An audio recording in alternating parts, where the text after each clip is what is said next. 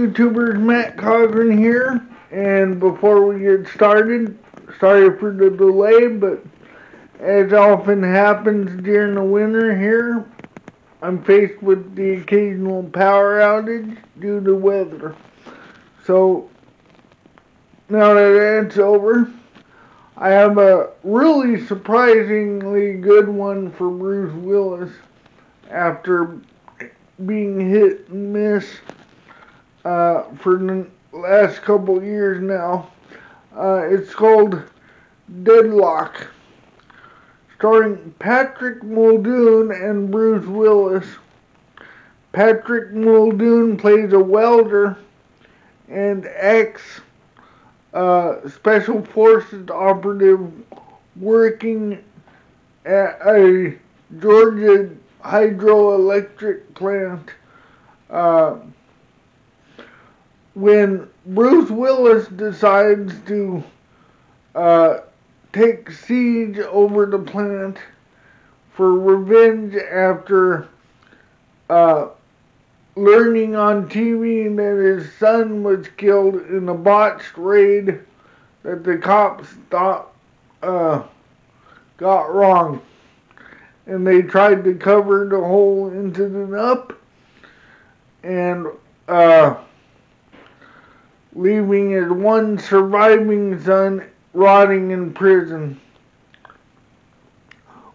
Well, Bruce Willis wants to make Georgia, a whole town in Georgia pay for his mistakes unless he can get the cops to admit that they were wrong.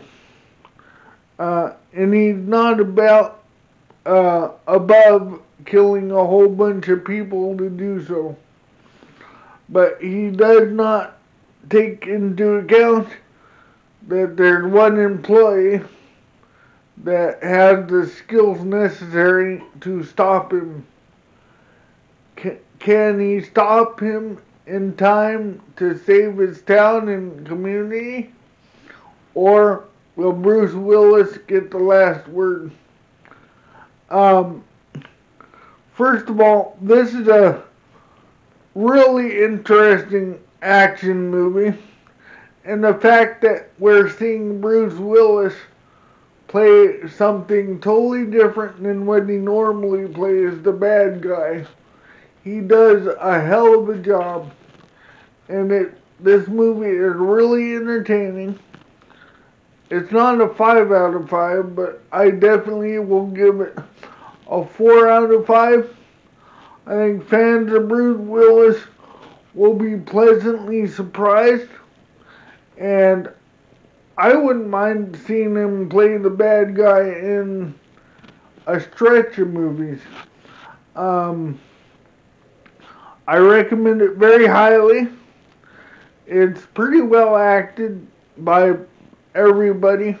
I mean, there's some parts that need a lot of work, but it's not bad enough to take your interest off.